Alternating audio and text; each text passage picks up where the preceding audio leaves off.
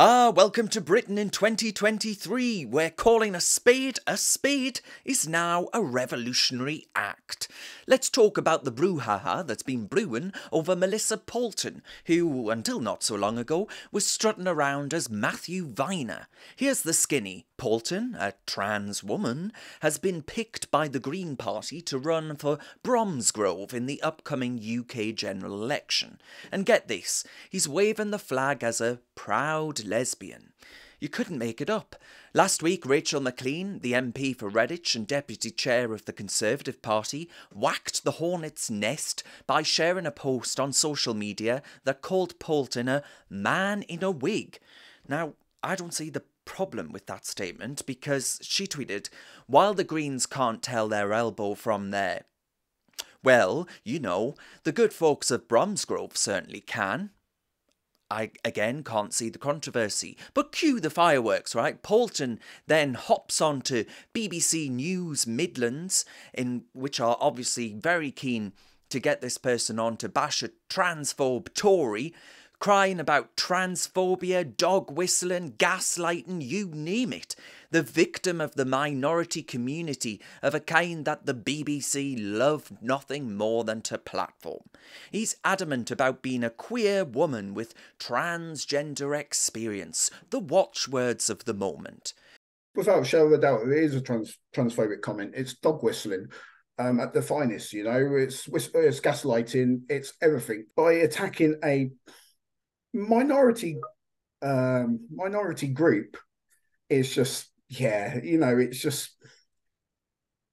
a shame. Maclean, meanwhile, has scrubbed a tweet from the internet, but stands aground, saying it's not transphobic to say that women and trans women are different. So who's fooling who here? Let's call a spade a spade. Poulton is a bloke. You only need to glance at this person's photos. The bloke's in a kaleidoscope of wigs that look like they've been nicked from a Halloween shop. And he's got lipstick on like he's done it in the dark. He's one of those chaps who, in the autumn years of his life perhaps, decides he's a lady and does the bare minimum to pass as one. But that was perhaps back in the days when the BBC wouldn't take that person and then give them a spotlight like you wouldn't believe. The Daily Mail say that this person only started transitioning last year. Back in 2019, he was still Matthew, running for the Wyre Forest Council elections as a Tory. Yet here we are, expected to nod along to this attention-seeking pantomime of womanhood. It's a piss take, if you pardon the French. Despite his less than convincing get-up, Poulton's got a fan club. From the Greens to the BBC, they're all singing from the same hymn sheet, telling us to accept him as a woman, and scolding Maclean for not playing along. Even Wendy Morton, another so-called Conservative MP, wagged a finger at Maclean for not showing respect to Poulton and his new identity. I don't know why she chose to put that message out that she did.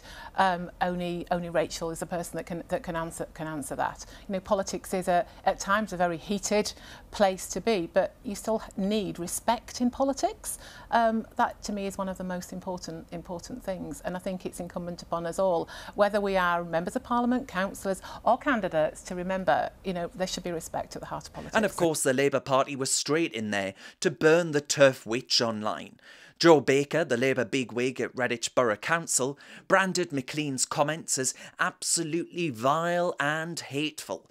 He's even suggested that the post Maclean shared could be a hate crime.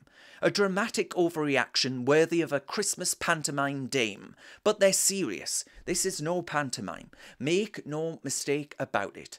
West Mercia Police have had a gander, but they're not calling it a crime yet. But if Labour gets their way, they would.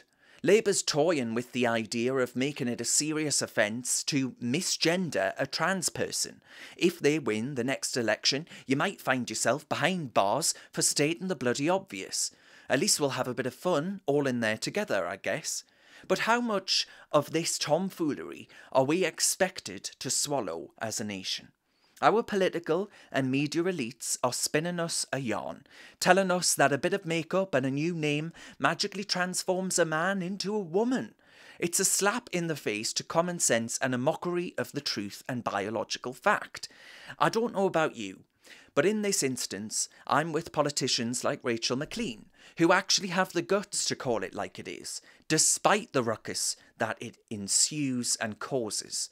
The rest of the political class should hang their heads in shame for playing along with this charade. The truth matters. Have you got what it takes to be a reasoned presenter? Well, send us a short clip of yourself to join@reasoned.uk and we might be seeing you on this very channel very soon indeed.